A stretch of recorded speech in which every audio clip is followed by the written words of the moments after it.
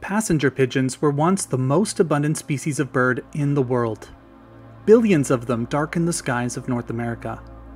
But as settlers to North America cut down the eastern forests where they lived and hunted them by the tens of thousands, the pigeons experienced a rapid decline.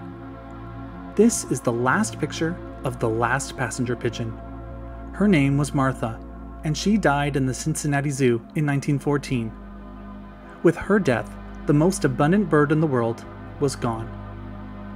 If you want to see more last photos, check out my full-length video on YouTube, 10 last photos of extinct animals.